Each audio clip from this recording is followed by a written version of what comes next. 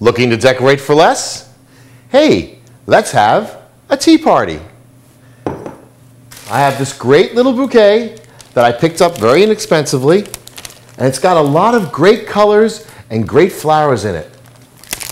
Let's start, as we generally do, taking off the sleeve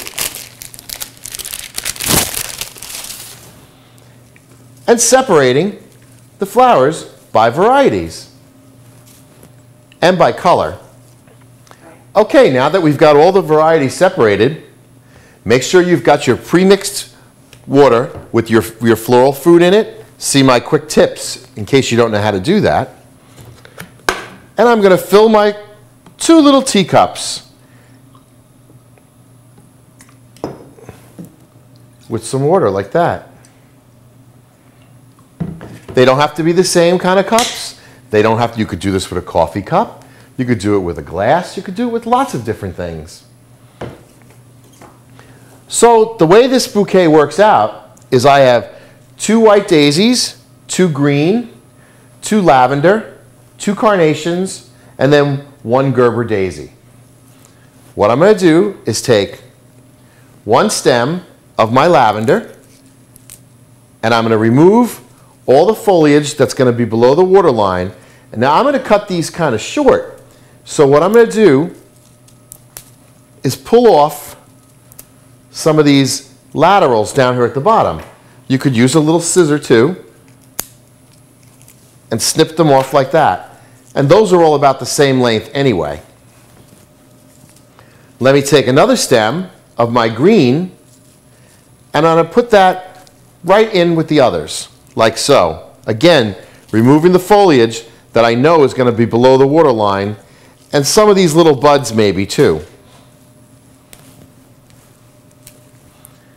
Now I'm going to put these back in, just like that.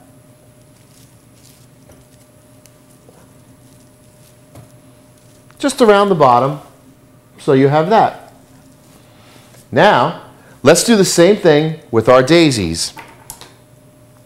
I'm taking 1 stem, and I'm going to cut off all of them, except for 1. The 1 longer one, I'm going to slip right into the middle, like that.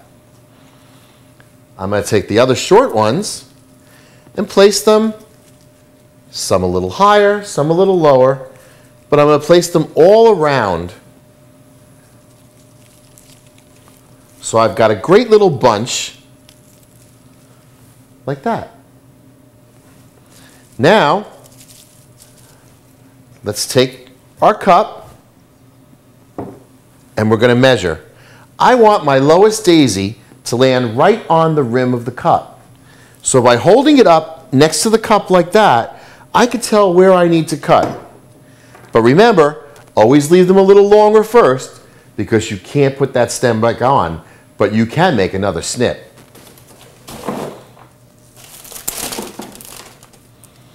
I'm cutting it, still holding it tight, and I'm measuring. And that should actually be just about perfect. I'm going to place it into my little cup like that. And I'm going to put my 2 carnations and my Gerber daisy, or whatever other flower you might have, your larger flower with your 2 carnations, off to the side. And I'm going to repeat this step.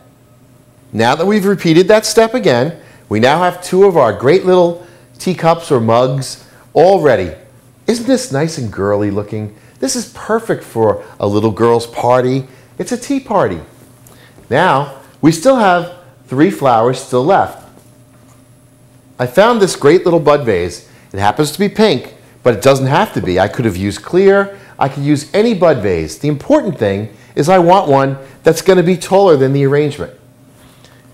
So I'm going to take my 3 extra flowers. Now, this happens to be a Gerber daisy. I'm going to take the little tube off of it that's used for shipping.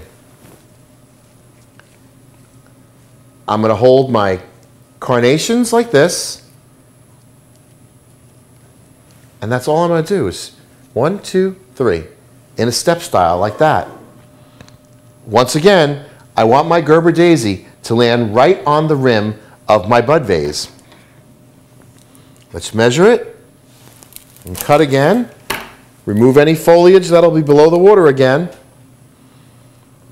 And because we only have 3 stems, make sure that you're not using a bud vase that's got too wide of a mouth. Otherwise, your flowers are going to move around an awful lot on you. Now, let's put this in the middle and call the Mad Hatter and have some tea.